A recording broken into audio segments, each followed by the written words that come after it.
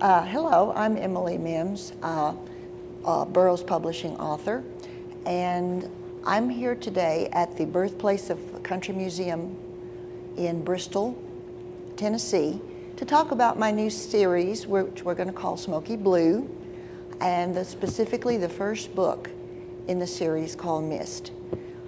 I started coming to Appalachia in the year 2009 when my son and his family moved here.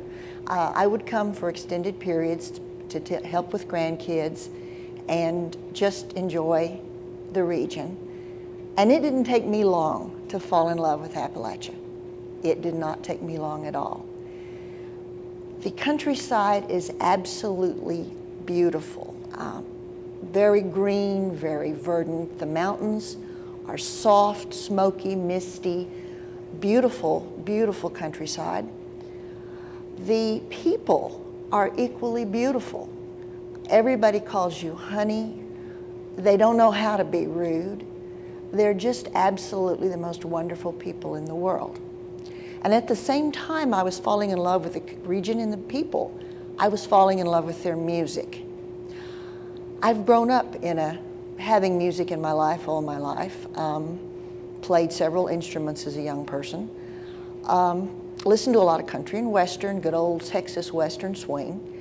But when I came up here, I discovered a new form of music that I absolutely loved, the mountain music, bluegrass music. A little different from what we listen to in Texas, a little softer, maybe closer to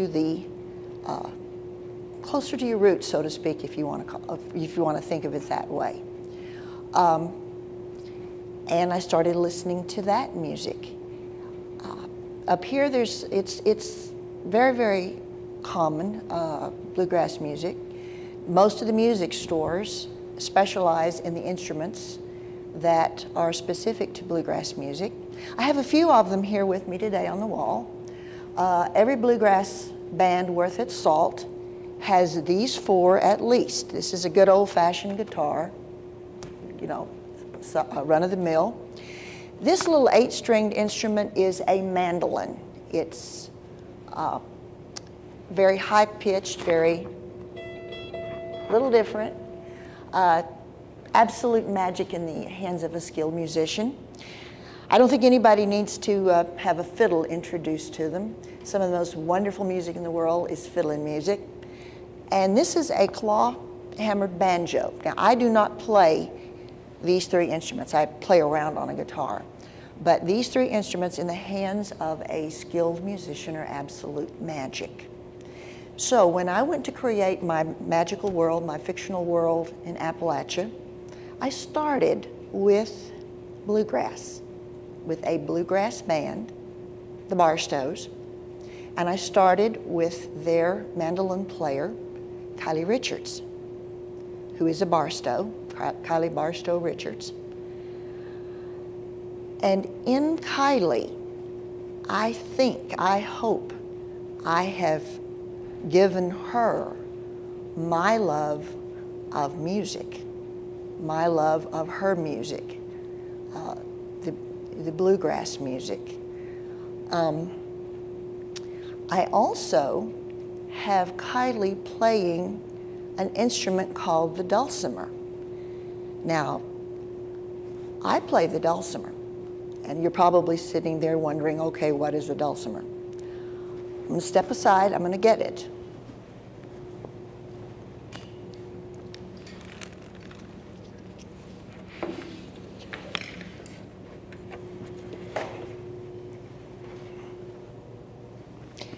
This is a mountain dulcimer,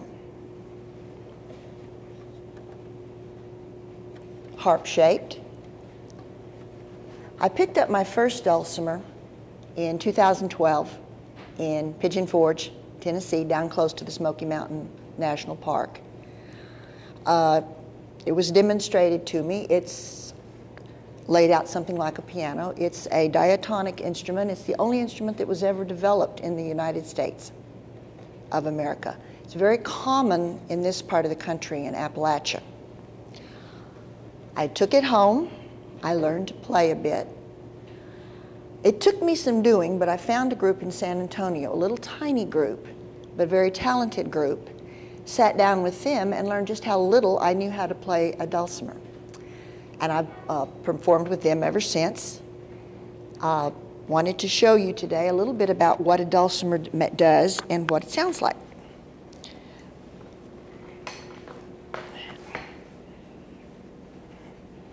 These things have to be strapped on. Now, I'm going to apologize ahead of time. I'm not that great. But I can play you a few things, so at least you get an idea of what a dulcimer sounds like. It will play pretty much any kind of music. Start with gospel music.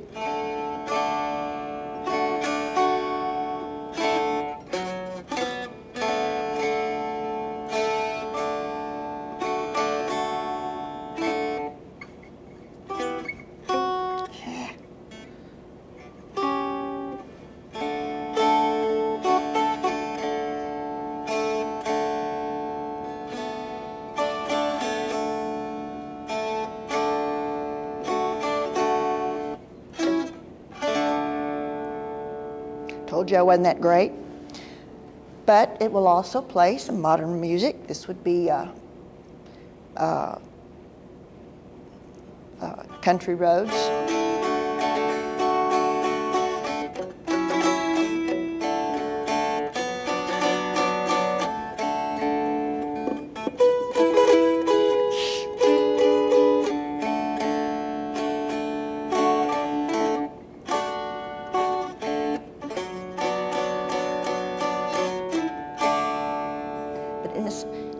Essentially, that's what a dulcimer sounds like. And in the hands of a virtuoso, the little instrument comes to life. It is absolutely a wonderful, wonderful instrument. And this is the instrument that Kylie plays in her concerts. She is a virtuoso dulcimer player.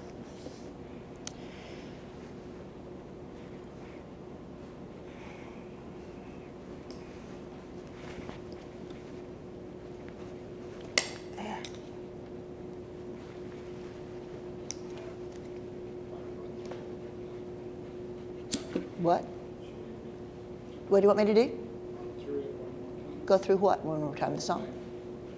Oh, Lord. Charles, I didn't memorize this thing.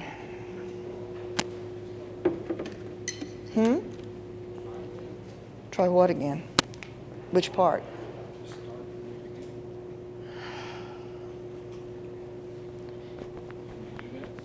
I don't remember what I said before.